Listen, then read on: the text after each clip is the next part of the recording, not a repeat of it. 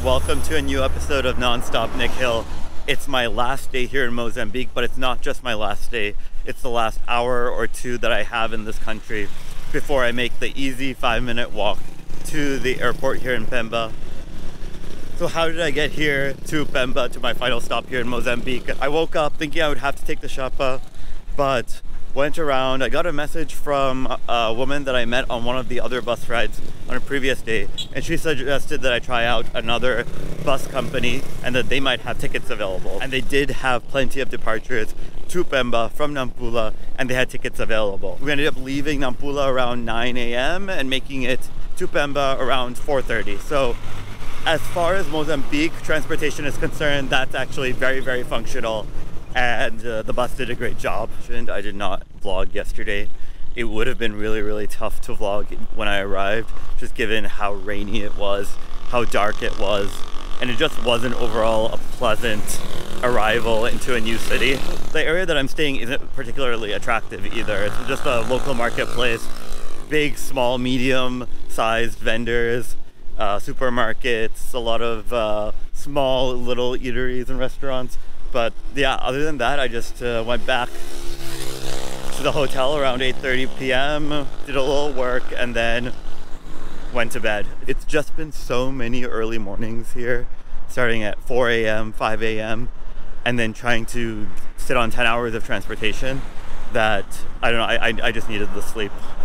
But I love how it's 5 a.m. and everyone's out and about and doing something, and the streets are full of people, and you don't feel at all weird being up early trying to do anything here. It would be interesting to see if it's still like that in the winter, but right now we're so far south, the sun comes up so early. Even if it's 5 a.m. my alarm goes off, it's bright. I'm trying to make my way from the market area down to the sea where we can perhaps get a nice view in the morning, and I can tell you a little bit more about the history of this area.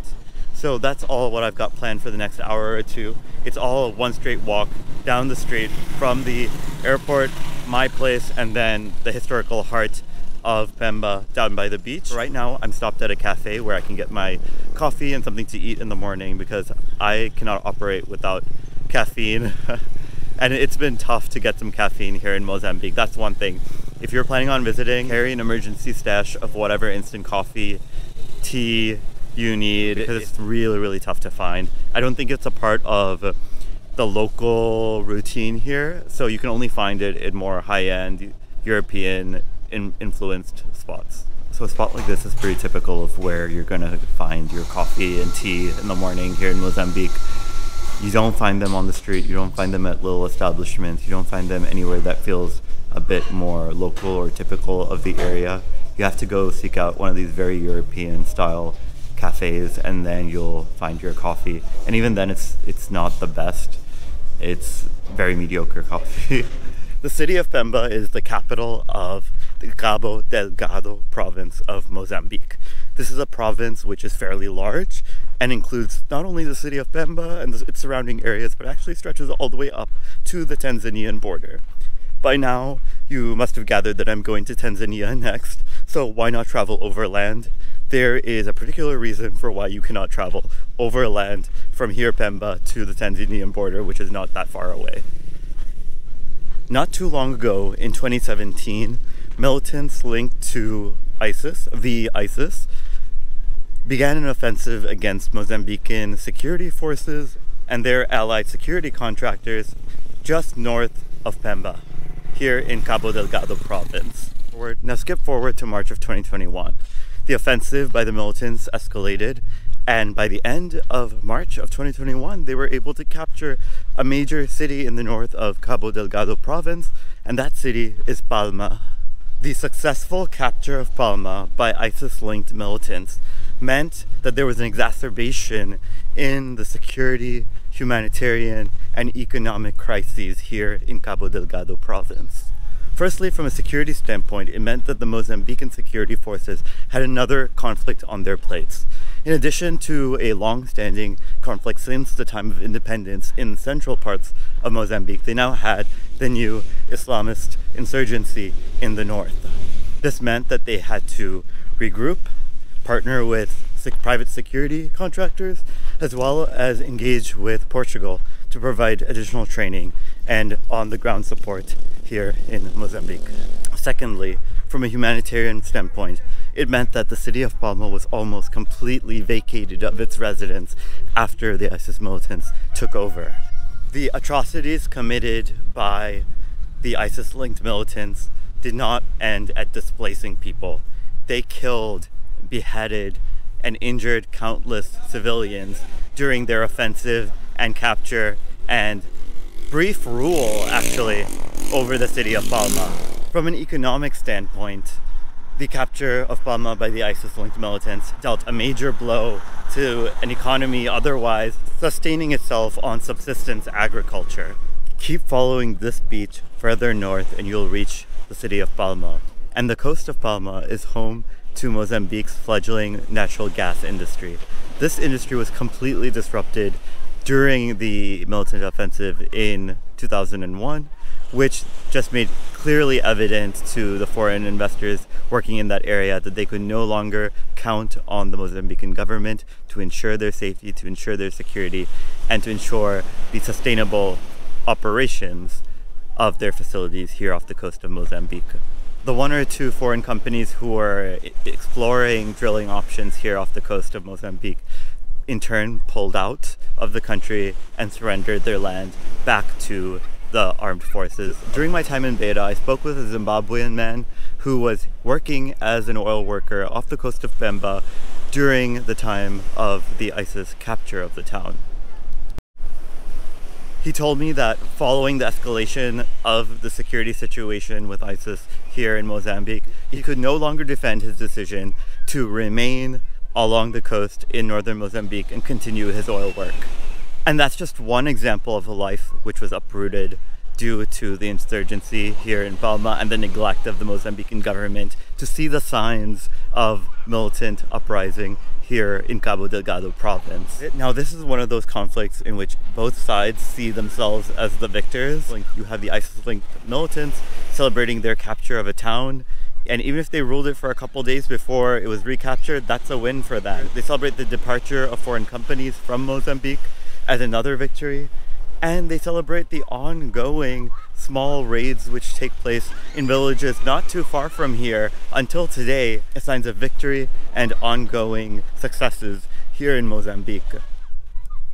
Meanwhile, the government maintains that it also won this conflict, which hasn't ended.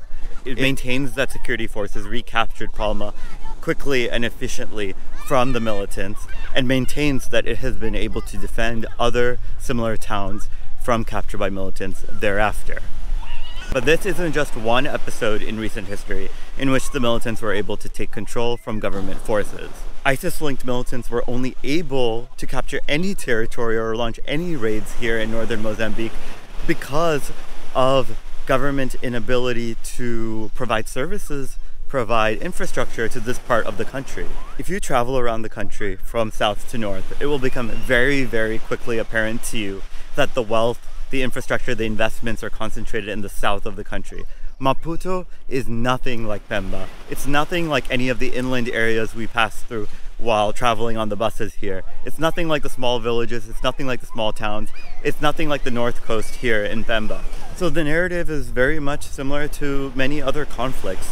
When people feel disenfranchised, when they feel forgotten by their authorities, when they feel that they no longer belong as part of the state, or that the state is not doing its best to support them, but is doing everything to extract resources from the wealth of their lands, such as the natural gas not too far from here in Cabo Delgado Province, you have bits of insurgency which start.